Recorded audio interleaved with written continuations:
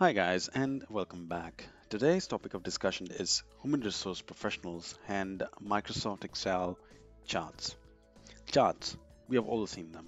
The pyramids of boxes and lines that lists everyone in your organization or department from top down. When it comes to visualizing your organization's workforce, graphs are still one of, if not the most popular, tools available to HR professionals. So I will directly come to the example that I want to show you. For example, a company has a number of employees in Eastern Europe, for example, and these are just a guess number or an example number that we are going to play with today. And the company wants to, or the HR professional wants to show the number of these people or the headcounts in a graph. So I'll just take a very rough example, and I will select this data, and I'll go to the charts, and I'll select any one. There you go. Now this is a chart showing the number of employees in different countries. But really, it's nothing more than a glorified chart that you can see. It's really not reflecting the people behind the chart, the number of employees, which I believe should be shown as employees rather. So I was make a slight change over here, which definitely the HR professionals I'm sure will like it. So what you have to do is to simply go to insert, and in the insert you can see over here add-ins. So once you go in your Microsoft Excel, insert and add-ins, there you see the store.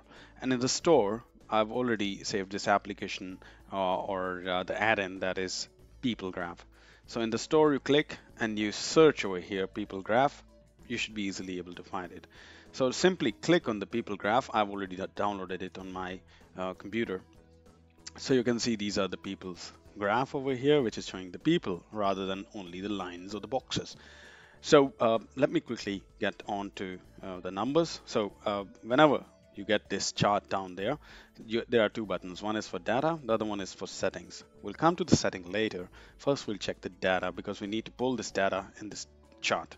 So click on the data button. Don't forget to mention your title. So rather, I'll put the title of, let's say, Eastern Europe.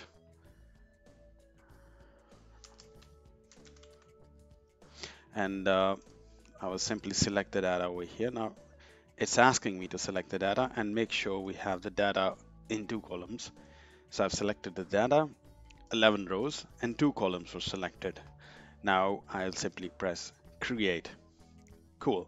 I have the numbers over here, Eastern Europe, and I can see few of the countries. You can see till Russia, but the story doesn't finish at the Russian border, but there are more countries here. So what you have to do is to select on or click when it's crossed like this over here, and you can see this. You see two-headed mouse cursor, so you can see till Slovakia, and down there Bulgaria, and so on and so forth. The more you drag it down, the more you see the countries until Ukraine. We have all the countries over here.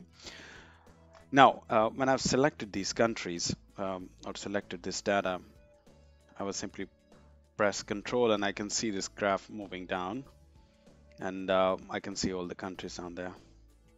Now, I'll go back because I want to show you something in the settings down there.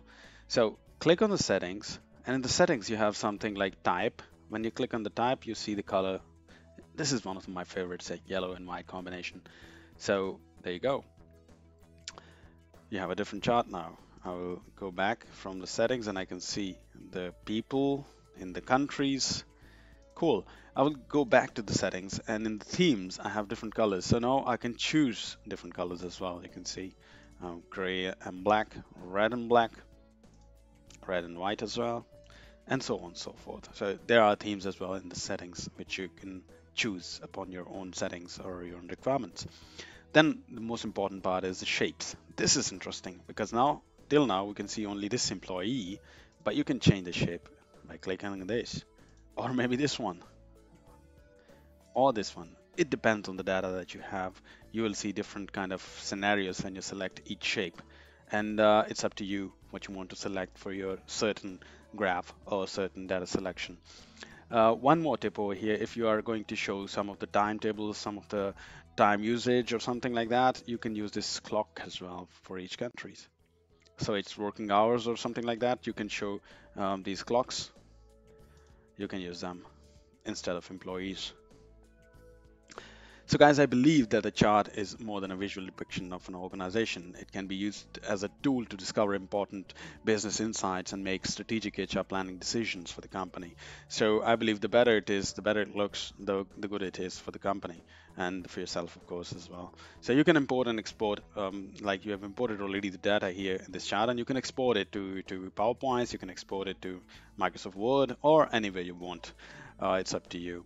So, guys, I hope you enjoyed it, and I hope you like this idea for portraying your organization's strengths in this shape.